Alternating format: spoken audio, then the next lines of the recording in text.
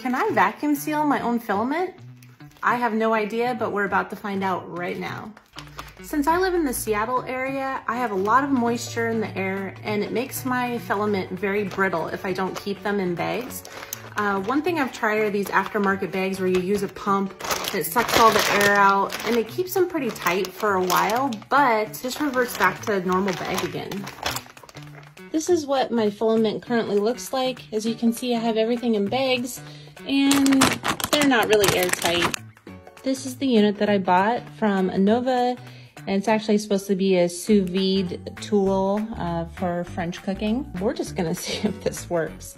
The bags that I got are from WeVac, and there's 100 bags in here, and I think the filament should fit in here with these dimensions.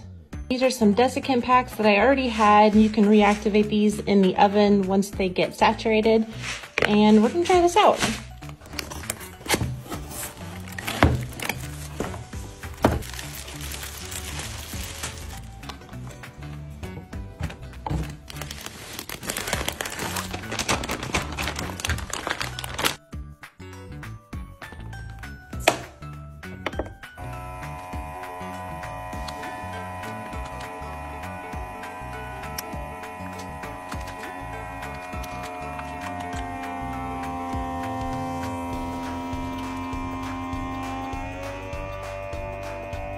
So click this. Oh my gosh.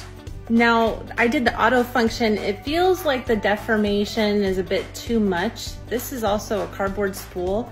So what I'm gonna do is I'm going to open the bag again and I'm going to reseal it, but I'm gonna do it manually so that it doesn't crunch the spool down this much.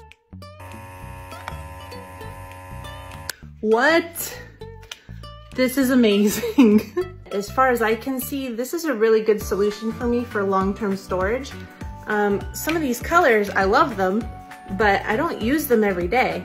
So I need a solution that keeps them fresh for a long period of time. Is this a good alternative to using the zipper reusable bags with the hand pump?